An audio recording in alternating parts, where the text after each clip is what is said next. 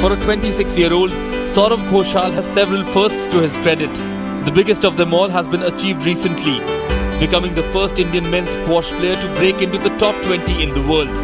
Started in Calcutta when I was 8 years old, and I don't think anyone ever thought that I was going to get here. I think I myself had a clue that I was going to be professional to start with. You know, making top 20 has been a big dream and a big goal, and I'm really happy that I finally managed to do it.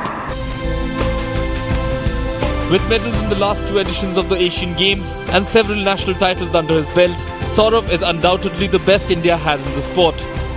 But he is not resting on his laurels. We didn't win a medal at the Commonwealth Games in Delhi in 2010, which was a slight disappointment for us. But hopefully we can, correct that in the next one in Glasgow. Asian Games, I think we're going to try and go for the gold. His recent high in the rankings has come after some positive results in the international circuit, and Ghosal has a roadmap in place to keep climbing the ladder.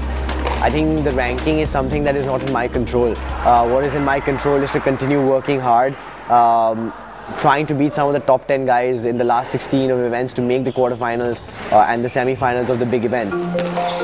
With fellow Indian women's squash players also doing well and several youngsters taking up the sport in the country, Ghosal thinks that squash has finally arrived in India. This is definitely a golden generation up to now in terms of Indian squash, and I think we can achieve a lot. A lot of us are still pretty young, and we have time on our side to do a lot more for India. I think the next bunch has a lot of inspiration from us, and I have high hopes for them as well. Having turned pro in 2003, Saurav Ghosal already has a decade-long career behind him. And a few more years of dedication might just see the Kolkata-born star break into the sports elite.